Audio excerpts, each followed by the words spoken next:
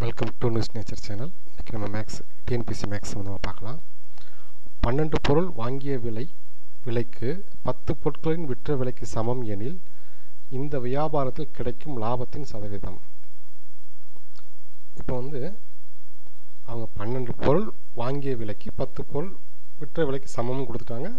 என்ன அமௌண்ட்டுன்னு கொடுக்கல, லாப சதவீதம் மட்டும் கேட்டிருக்காங்க. அப்போ நம்ம என்ன பண்ணுறோம்னா அமௌண்ட்டு வந்து 100ன்னு வச்சுக்கிறோம். நம்ம இதுதான் வாங்கிய விலை, அதாவது 12 பொருள் வாங்கிய விலை 100 ரூபா.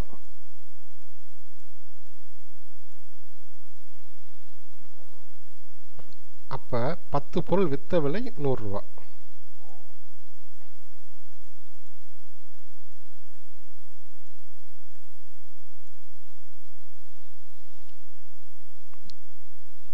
ஸோ 12 பொருளை விற்கும்போது 120 ரூபாய்க்கு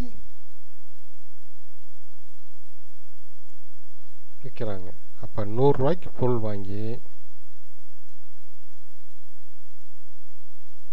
120 ரூபாய்க்கு விற்கிறாங்க.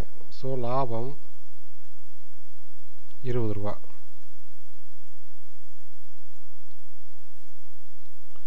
ரூபாய்க்கு பொருள் வாங்கி 20 ரூபாய்க்கு லாபம் கிடச்சதுன்னா லாப சதவீதம் 20. அதுதான் இங்கே போட்டிருக்காங்க.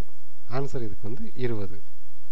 நம்ம வந்து இந்த மாதிரி கொஸ்டின் கொடுத்தாங்கன்னா விலையை வந்து நம்மளே 100 ரூபாய்ன்னு போட்டுக்கலாம். ஏன்னா அப்போ தான் இந்த சதவீதம் கண்டுபிடிக்கிறதுக்கு நமக்கு வந்து ஈஸியாக இருக்கும். தேங்க்ஸ்.